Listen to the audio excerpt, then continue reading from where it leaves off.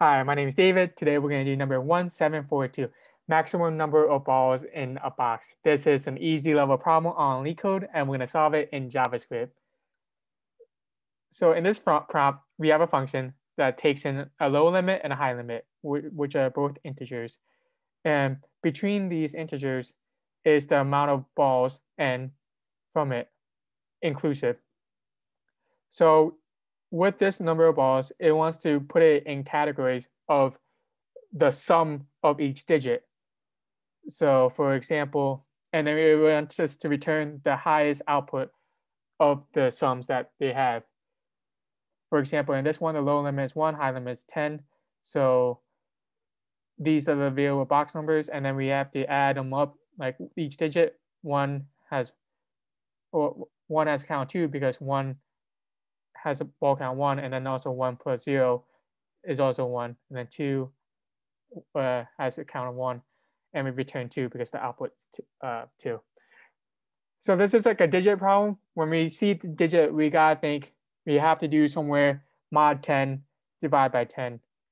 And it's not very intuitive when you think of manipulating digits, but that's how you have to think of it. It might not come clear at first, but with practice, we'll get it. So to solve it, first, we want to create a map object to keep track of the keys and counts, the sums, and how many times it appears. Create map object. And then we're going to use this to return the answer, so we don't have to create a variable for that.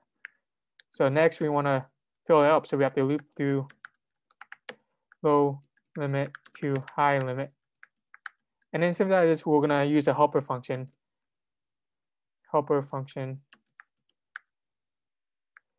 to get sum. And then we add this and help us. We need to get a sum because we have to use that mod 10 divided by 10 rule that I mentioned before. Add the sum and increment the count to map. So then our map objects are filled up. So now we can create array of values from map, and then we can return the max of the array. Great. And then for the helper function, we basically have to create a sum variable, and that's what we're looking for. And then we create a while loop for num is greater than 0, the current number we're looking at. We will have to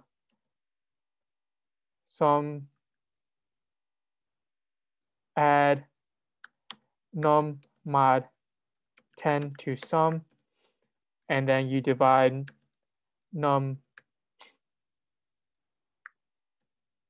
divided by 10, and then we return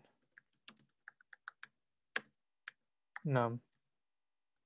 So this is the process of getting the sum of each digit, like to getting 1 or 0 for 10 example.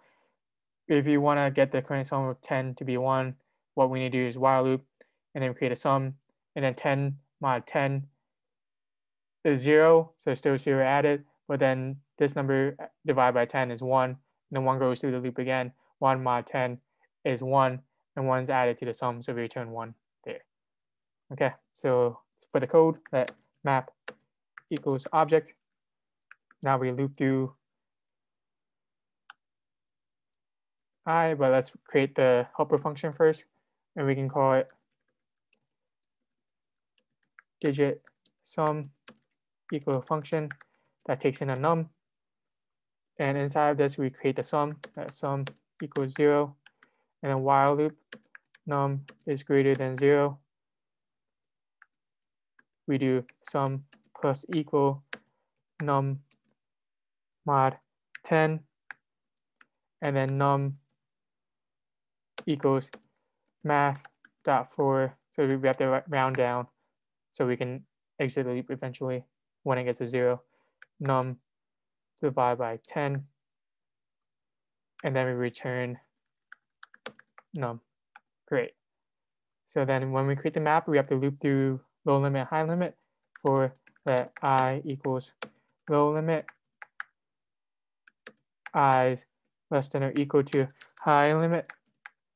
And we're doing equal to because it says inclusive, and I++. And inside of it, we can let's create a variable current sum equals digit sum passing I. So that is what we're passing to get the new sum. And then we have to create the condition, adding it to map. So map current sum equals, we can use this notation to initialize it if it's not there and set it equal to 0. And then we'll add 1 every time we see it, including the first time. So now we have the map object. So let's check it to make sure.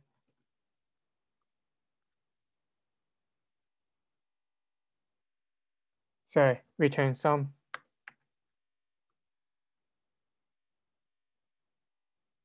Great, yeah, so we create this map object, how we have it here.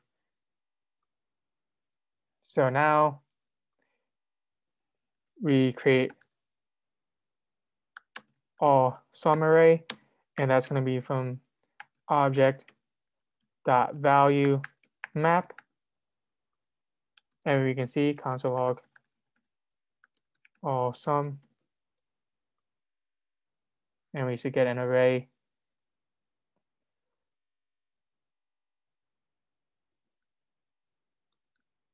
values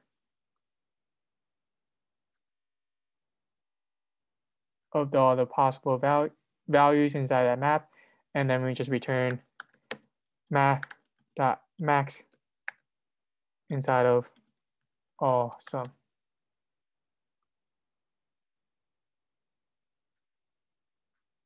Nice.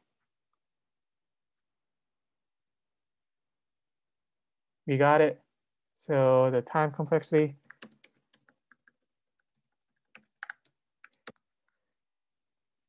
we know that we're looping through here, and then another constant loop. So it's going to be O of n, and then the space complexity is also going to be O of n because we're creating this map object and such, and then constant variables. This array is also proportional to how long this input is. So we're doing this other loop here for the time complexity, but we round down O of n. So that is how we solve this problem. Thank you.